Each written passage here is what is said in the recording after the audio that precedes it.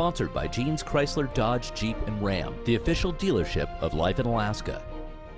Welcome back into the Fairbanks Evening News, everyone, and back to weather. Mike Schultz with you once again for a look at what's going on across the interior. You might see some of these tonight. This was taken last night in Toke from Katie Turk. Auroras, and we might have a pretty good chance of seeing some tonight. We'll tell you more about that later on.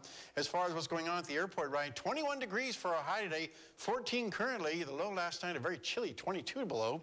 There's your record high and record low. Contrast to 45 and 46 below. Sunrise, 8:09 this morning. Sun sets this evening at 7:54, giving us 11 hours, 45 minutes of daylight. That's a gain of 7 minutes from yesterday. Our satellite picture showing one area of low pressure, but it doesn't have a whole lot of energy with it, so most of it's going to stay way to the south. In fact, as you can see, north of the Alaska Range, we're looking real good. Lots of clear skies. Elsewhere across the state, here's what it looks like.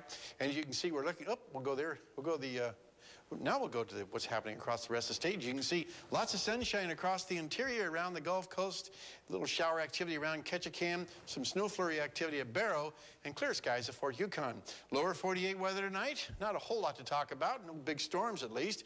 Little rain over the Pacific Northwest, nice weather over the Southwest. As you move to the east, getting in a little more rain around the New York area.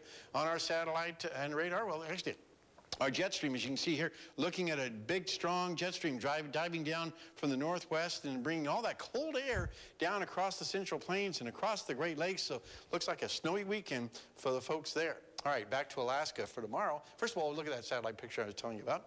As you can see, we're looking some showers over the northwest, and there's the storm system that's moving across the Great Lakes. All right, now for tomorrow, over the northern sections, sunny skies in Barrow with winds at both Fort Yukon and Barrow. Snow showers at Nome. Here in the interior, we'll be looking at sunshine abundant for both Fairbanks and Healy. Over the southeast sections, it looks like snow showers at Juneau with rain showers in Ketchikan. Out to the southwest, we'll be looking at cloudy skies at Bethel, a few clouds in Cold Bay, and snow showers at Kodiak.